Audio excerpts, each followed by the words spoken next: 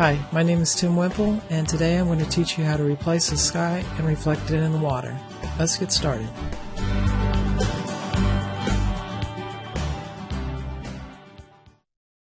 Okay, today I'm going to teach you how to add a reflection in water. First thing I want to do here is I want to change the sky into this image here I have that I took of the Buffalo River, and then I want to reflect that sky image down into our water. So here's the sky image that I'm going to replace and reflect. And so what we need to do is let's get our Buffalo River picture here, and let's take our arrow tool, slide it up to the tab, come down, and then hold down the shift key, and that drops it right on the top. So bottom layer we have our clouds, top layer we have the Buffalo River picture that we're going to replace the sky and put some reflections in the water. Alright, a few tutorials back I showed you how to do what's called the one-click sky replacement, and in this particular image it's going to take a little bit of a different technique, but I'll show you why that is and how to do it. So we have that image selected here that we want to replace the sky in. We come over to our eraser tool and we want the magic eraser tool. And I've got the tolerance set on 70.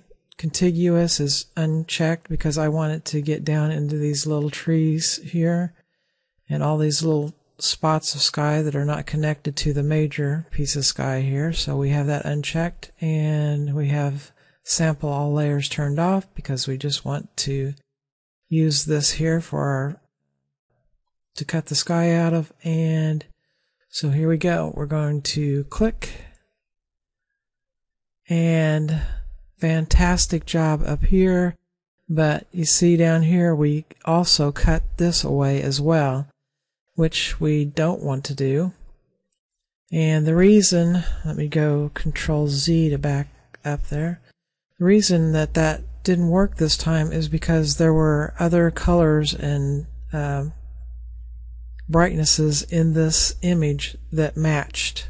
So when I click on that, it looks at the whole image and cuts everything out. So first let me make a duplicate layer here just as a precaution, and I'm going to show you how you can avoid that. We're going to come up here to the lasso tool.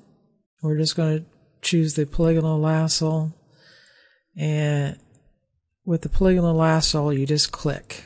So we're just clicking across here, making a really general selection of the sky here.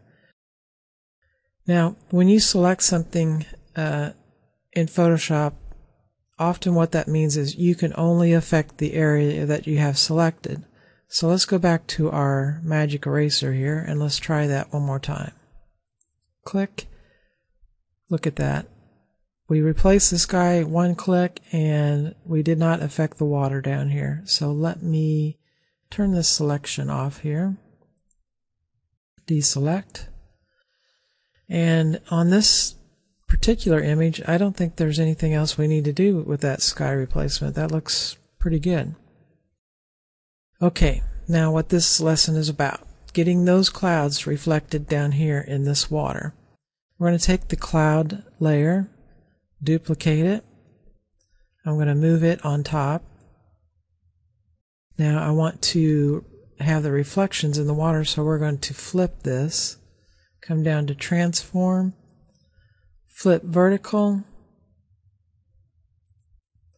Okay, that gets our clouds upside down and in the water here. And again, I want to take the polygonal tool just so we don't need this stuff here, and we can see the image behind it a little bit better, see what we're doing. So I'm just going to come around here, and when you see the little circle, that means when you click, you've made the selection. And I'm just going to come up here to cut. I'm just going to cut that completely out. And I think that looks pretty good. I don't think we need to move it or do anything else to it. Okay, now here's where the magic of adding this as a reflection comes in. We're going to come down to the Effects menu and choose Blend Options, or you can just come up here to your layer and double click, and that will bring up your layer style panel as well. And we want to come down to this underlying layer blend if area. And at first this may seem a little tricky, but once you understand how to use it, you'll be using it all the time. It comes in handy for a lot of different things. You can actually do a sky replacement with this one dialog box here. We are going to, what we want to do, let me move this over here so I can, what we want to do is we want the dark areas,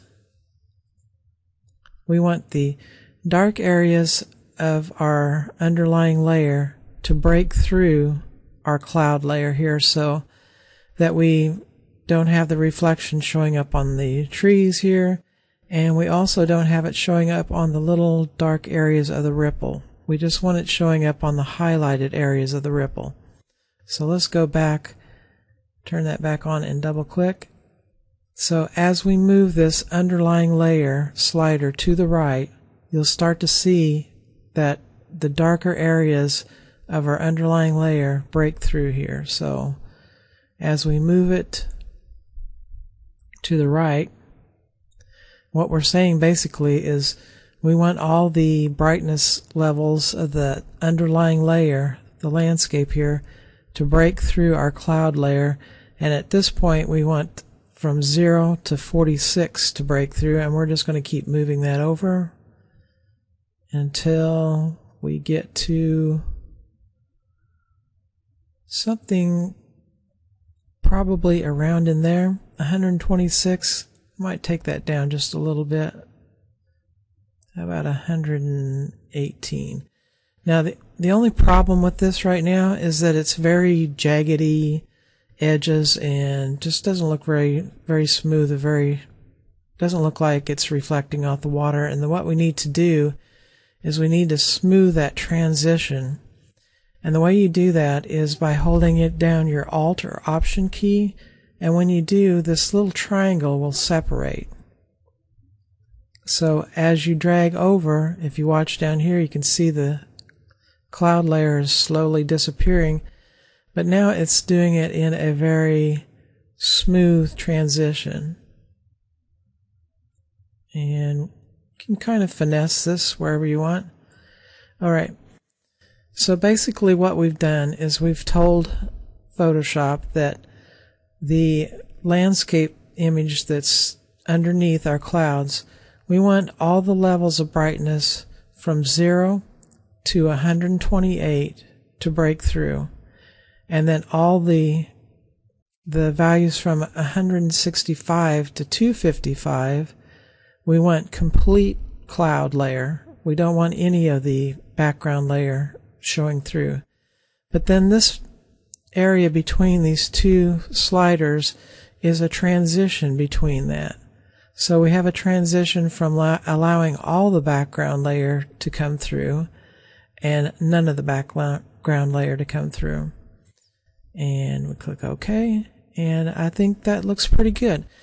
One thing you might notice is on the rock here we have a little bit of blue, and we can fix that by coming down to our mask. So it's kind of like having a double mask here, because we're masking it with the blend if, and then we're also going to mask it. And let's get our brush, and we want black, because black conceals anything on that layer. And if we just come in here and paint on this a little bit, we can take that right off there. Alright, I hope that helped you out, and make sure and subscribe to my channel, and I'll see you in the next video. Thanks a lot. Bye.